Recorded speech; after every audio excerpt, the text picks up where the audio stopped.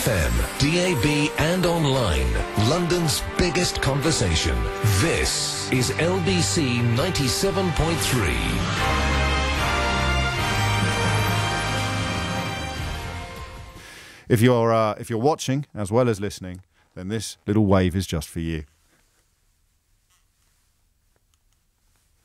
Chris is in Wembley. Chris, what's your question? Good afternoon, James, mate. I've got a good question for you. Hang on. You know you're on telly as well now, don't you? You know everyone can see you at lbc.co.uk. Oh, fantastic. I'm waving as well, even though I'm on the other side of the radio, but good times. Go on. Right, my question, James. Do you contrails, the little trail that the planes leave behind? Oh, yeah. I saw a programme once upon a time that said that they actually affect the Earth's atmosphere. And I would like to know if, number one, you could crack that one. How? I mean, you mean in terms of pollution, or? Well, in the sense of creating more rain, because it's mixed up with the oxygen and the H2O it becomes, and then rains. Okay. Apparently so, the amount of planes that go round... But why didn't you believe the programme that you saw it on? Oh, it was a conspiracy programme, as in to say the government was putting extra stuff in the engines to make the contrails, and I wouldn't go into that part of it. I just wondered... So you watch that sort of stuff and you don't believe me when I tell you that we've got a camera on you in Wembley? Nothing else on. We're watching you in Wembley. We can see you. Well, like I said, I am waving. If you don't believe me, then... I do believe you. I'm also very grateful to you for getting dressed this morning. It's 7 minutes after 12. Do the vapour trails behind aircraft affect the environment? Maureen's in Pinner. Maureen, question or answer? Question, James. Another scientific question, please. Oh, yes. I'd like to know what causes earworms, and can anyone give me a tip for how to get rid of them? You mean when you get a song stuck in your head? Yeah. At the moment, what have you got at the moment? With a lottery. I'm old enough to remember the first time around with Gilbert O'Sullivan. Right. And now, since they've started advertising for the new lottery, I can't get this awful tune out of my head. What tune is it? Which tune is it? Da da da da da da da da da da, singing ooh I could do what today. That tune. We're playing that advert quite a lot at the moment. I know. That's why I listen to LBC a lot. I worked that out, Maureen, by dint of the fact you just rang us. Thank you. Yeah, I don't. Not a lot gets past me like that. Doesn't. To be honest, I have that stuck in my head as well. So there's probably a musical explanation. The science of music is fascinating. It'd be something about those notes working together to worm their way into your brain. The only way you get rid of it, I imagine, having another one. Is either replacing it or not hearing it for a while so that it fades away. But don't do that, because then you wouldn't be able to listen to me. True. That's true. We'll work it out for you. Thank you very much indeed. Can you just wave quickly for the camera? I just waved, and I just tie my dressing gown up. Whoa. I just got out of the bar. Oh, crikey. You've no idea the trouble we have to go to keep Jones the engineer under control, and it's precisely comments like that, Maureen, that get him back out of his box again. So, yes, thank you for doing your dressing gown up after getting out of the bath. Diego is in Wimbledon. Diego, question or answer? Yeah, Diego. Hi, James. Diego, of course it's Diego. Why? We've got cameras here now, so everyone can see the spelling of my colleagues. This is going to be particularly Diego. Diego. Question or answer, Diego? Question. Basically, I wanted to know where you can mass-produce honey. Reason why, because, you can mass-produce jams and pretty much all the food out there, but honey has to be, the honeybees has to be where there is nature, trees, flowers, and whatnot. So how can they mass-produce it? Like, they have to, basically, that's my question. Well, do you mean is there a limit on how many hives you could keep in one place? Well, like when I went to Sainsbury yesterday and I bought a jug of honey, which was quite cheap, and it made me think, well, is it cheap because they must produce it? And if they must produce it, where would it be? Because it still has to be in nature, in the middle of nature, and they can't really have a million honeybees, like boxes containing bees. So it kind of made me question that. Jones just asked if you know how honey is made, but you've mentioned bees quite a few times. You do know how honey is made. Like two boxes full of bees, and he makes just enough for the family. But I know what you mean, sort of. Honey is mass produced in the sense that you can buy it in a supermarket. It's got to be produced on a fairly epic scale. Yeah, and I'm sort of wondering, will they be in the middle of the countryside with You know, like... Yeah, but they're not going to be in a factory, or I mean, they're going to be outdoors, but there might be hundreds of hives. There's a film with Peter Fonda in it, and he has loads of hives in a field.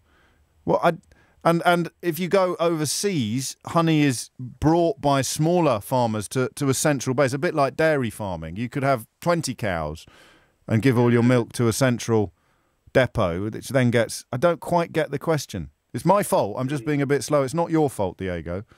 No, it might be my question as well. But, I mean, still, you can buy honey for $1.49, and then, you know, it's just like, how can they make it so cheap? Because, I don't know, maybe it's not a good question. No, don't ever do that, all right? Can you see my face? It's disappointed. I can see. Everyone in London can see your face. That's what happens when we go live on lbc.co.uk. So can you mass produce? I'm going to try and work that question up a bit for you. Thank you very much. No, thank you very much. And we'll begin with... So what the biggest production of honey would be the answer, wouldn't it? I think. So if there's like one company on one site that has 1 billion hives, for example, that's obviously an exaggeration. 0845 6060 973 is the number to call. Earworms. Have we got any musical experts who can explain why some tunes really get stuck in our consciousness? And is there anything you can do to get rid of them? What's the largest scale on which you can produce honey? There you go. That's it. That's the quote. What's the largest scale on which you can produce honey? You can farm honey. And do the trails behind aeroplanes have any effect on the environment? Alan's in Canary Wharf. Question or answer, Alan? It's a question, James. Yes, mate. Right, bus stops. You have a request bus stop and a non-request. I can understand a request bus stop when you have many routes using it, or even more than one. But why a request stop when only one number bus stops there? Just can't understand it. If you're standing at that bus stop, it's obvious you want the bus. So right. So if you're standing at a bus stop and only one bus goes there, why do you have to hail the bus? Because yeah. I just can't understand that one. How long have you been puzzling over this, Alan? A couple of months. I've only just started using buses, to tell you the truth. No, fair enough. I've just noticed it. And a couple of months ago I noticed it. And I thought, that's strange. I'm waiting at a bus stop. Obviously the driver must know I want the bus. Do you not think, because so many bus stops, I mean, you're going to be on quite a rare bus stop if only one bus stops there. So it's just... not really, James. Not really. It's a busy route. Has he ever driven past when you haven't? Have you ever forgotten to hail him and he's driven past? No, I haven't, I must admit. Well, how do you know, then, that he wouldn't stop? Because it says request stop on the stop. Yeah, but what would happen? Yeah, but what you don't know that. If you don't request it, what would happen? You don't know what would happen. So you're asking a question that's in a theoretical universe neither of us have ever visited. No, James, that has happened to me many years ago, but not a bit. Yeah, but you can't remember if it was a request stop or not. So you need to ring next week. No. You need to go out this afternoon. I'm not joking. I don't know why you're laughing.